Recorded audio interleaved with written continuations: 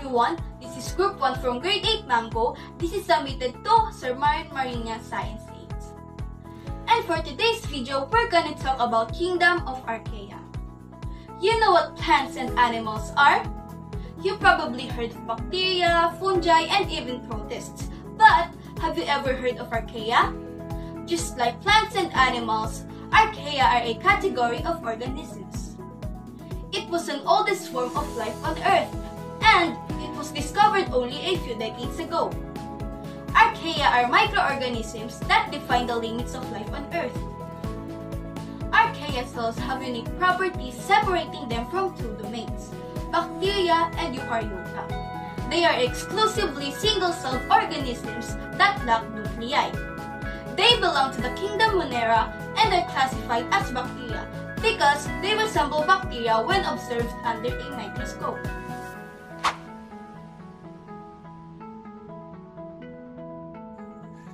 These are the types of Archaea.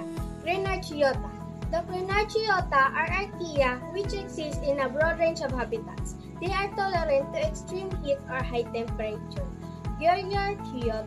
These can survive under extremely alkaline conditions and have the ability to produce methane, unlike any other living being on Earth. These include methanogens and halophils. Archaeota. They possess the genes common with Archaeota and Archaeota.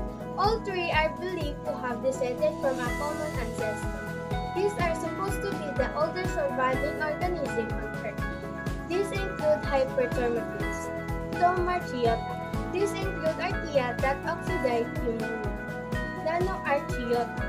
This is an obligate symbiont of Archaea belonging to the genus Ignicus.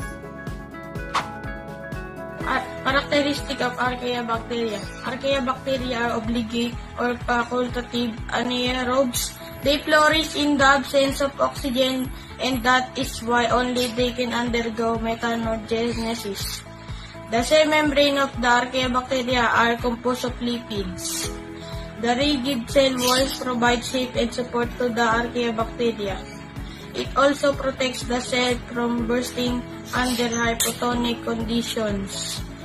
The cell wall is composed of puridomium rein, which prevents Archaebacteria from the effects of lysozyme. Lysozyme is an enzyme released by the immune system of the host, which dissolves the cell wall of pathogenic bacteria. Archaebacteria have the capability to produce methane, i.e. are methanogens. They do this by acting on the organic matter and hence decomposing it to release methane. Methane can range for cooking and lighting purposes. Therefore, these bacteria act as primary producers. Archaebacteria have many scientists who consider the definition of species. Species are defined as a group with gene flow within its members, whereas Archaebacteria exhibit gene flow across its species. And also Archaebacteria are important as primary producers and consumers of organic matter within high temperature existence. There are three major known groups of Archaebacteria: methanogens, halophils, and thermophiles. The methanogens are aerobic bacteria that produce methane. They are found in cell-wage treatment, plants, bugs, and intestinal tracts of ruminants. Ancient methanogens are the source of natural gas.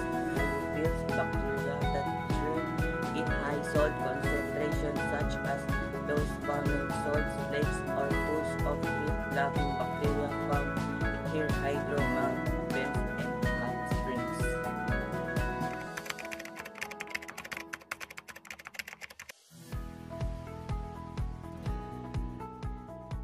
This is Group 1 Kingdom of Archaea. Thanks for watching!